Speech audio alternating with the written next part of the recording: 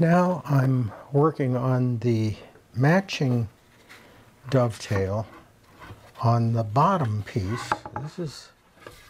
This is the bottom of the tambour outer case, outer box, and this is the track that the tambour doors will run in. And then I need a dovetail on this end to create a tapered housing into the side. And here's that bottom piece that fits into this tapered dovetail. So what I've done first is just run a rabbet that's 3/16 inch deep, because that's the depth at the widest end of the, I hope you can see that little pencil mark which shows the dovetail that I need to make. But now that rabbet isn't tapered, so I need to taper that depth down to the line here. This is 1/16 inch thinner, the dovetail, at this end than it is at this end. So I will use hand plane to knock that depth back a little bit.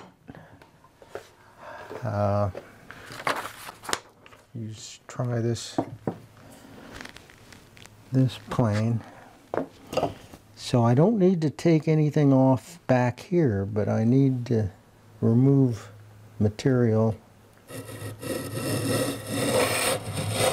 at that end.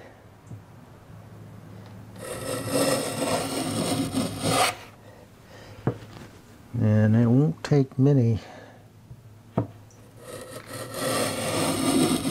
slices. So this doesn't create the angle that I need to create. That'll be the next step. 78-degree dovetail angle.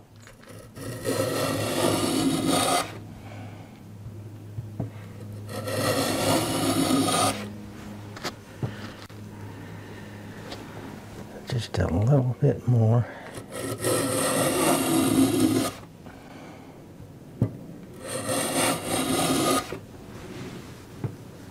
Got about a 32nd of an inch to go back there.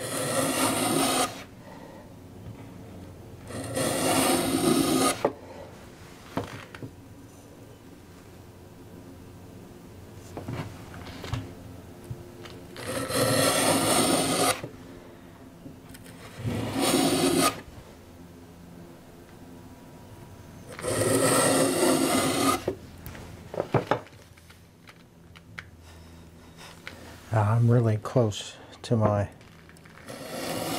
knife cut.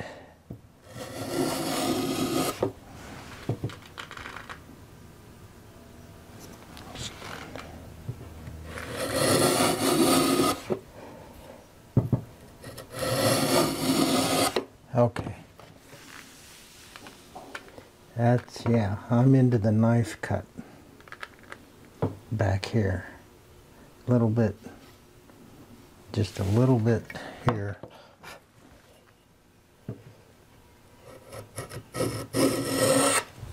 All right. So now you can see a little bit of that knife cut right in here, tapering down to there. So now I need to create the angle of the dovetail, the 78 degrees, and I'll set up for that in another video.